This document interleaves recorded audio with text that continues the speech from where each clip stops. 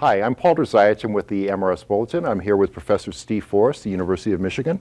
Steve has, you've done a number of really interesting things, distinguished academic career, but also an entrepreneurship and then advising big companies. And since the focus today is on research and industry, let's focus on that. So just your impressions of the meeting, what hot topics do you, are you seeing in this week that are relevant to industry?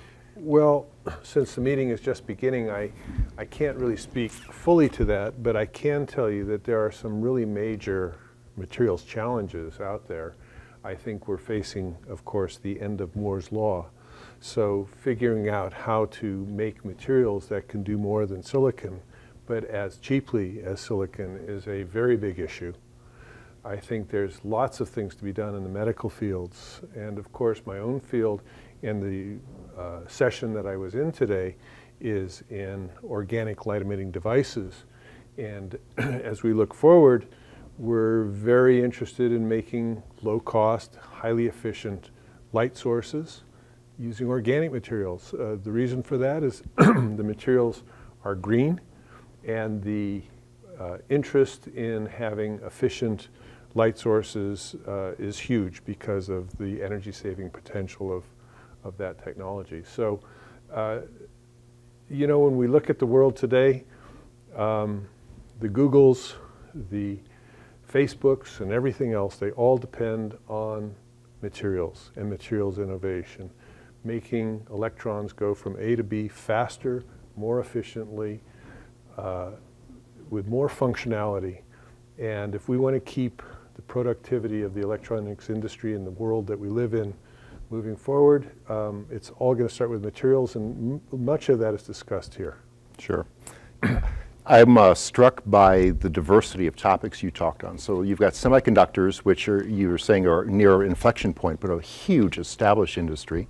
Flat panel displays, OLEDs are, you know, I mean, flat panels are also established, but OLEDs are pretty new. So again, they're still up and coming. And then the whole bioscience area is just really, really interesting. So from a material science research perspective, for companies, you've got sort of innovation, people in the lab making products. You've got applied research, which is really pushing towards the products, and basic research, which is the underpinning of all of this. So maybe you spend a few minutes, your perspective on the importance of applied and basic research and feeding that innovation pipeline. I look at applied and basic research as sort of like taking money out and putting money into a bank. So if you think about basic research, it's creating new knowledge. That's like investing. It's putting money into the bank. And applied research is similar to taking those innovations and those ideas out of that bank and making something that's practical and has value to the average human. Like any banking system, you can't do one all by itself for too long. Sure. You have to have a balance. I'm afraid in this country that industry is almost entirely focused on applied research. And this is a new phenomenon, you know, the collapse basically of Bell Laboratories and the large industrial laboratory systems that we had in the post-war era has really left a void. Universities, academia have attempted and to some extent have shown success in filling that void.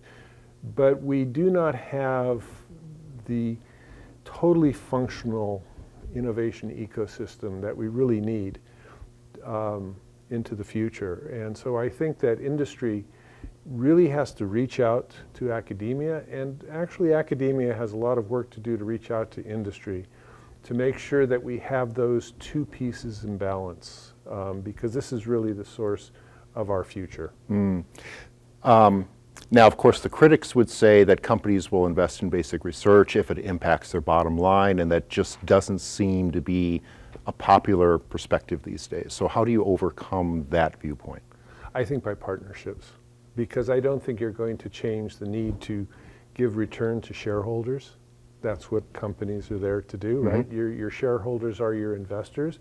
Your investors expect return. they cannot look 20, 30 years in the future. They don't have that sort of patience. That's not how our economic system is set up. So you need to really have partnerships. It's the only way you can do it. And I think we're, you know, since I would say 1980, things have progressively gotten better. 1980 was really a dividing line in our history because it was the year that the Bayh-Dole Act was passed, which allowed universities to commercialize innovations that were developed under federal funding. And so this changed the dynamic very fundamentally at universities, that there was a place for applied research, but there was also a place for basic research. Companies, on the other hand, have gone in the other direction, as I've just mentioned. They've gotten more and more applied because they're trying to satisfy their shareholders, but also, you know, things like Moore's Law, which I talked about initially, is such a driving force that if you fall off that wagon, you won't exist tomorrow. So you have to pay attention.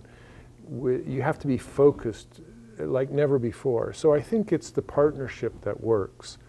And that will allow companies to continue to innovate. It will allow university research to continue to be even more relevant. Yeah, so Bayh-Dole, that's a very U.S. perspective, but companies these days are multinational. So do you see much geographic difference in approach, either in Pacific Rim or Europe or other places across the world? Yes, I'm actually fairly lucky. I have many associations abroad with universities, some of them very deep, also with companies across the world. And America stands alone in its ability to innovate and drive innovation to something that's real for people. There's only one other, and I probably will get myself into some trouble here, but I think there's only one other country that comes close to the U.S. in its innovation power, and that's Israel. For many of the same reasons and some very different reasons, that America is powerful in this, but it has to do with diversity and legal systems and a whole bunch of demographic issues that allow these two countries to innovate. Other regions of the world have struggled. And it's, but nevertheless, every advanced country that is one with an advanced economy understands the necessity to be innovative. So they are starting to develop legal systems or legal constructs that make it more beneficial for people to invent and to make use of their inventions into the future. Yeah, I think that's clearly a trend. So we're at a Materials Research Society meeting, and we're talking about research in a general way. Yes. So let's look specifically at material science and engineering. What's the overall role of this subdivision, to the degree you can even define what material science and research is, in the innovation pipeline?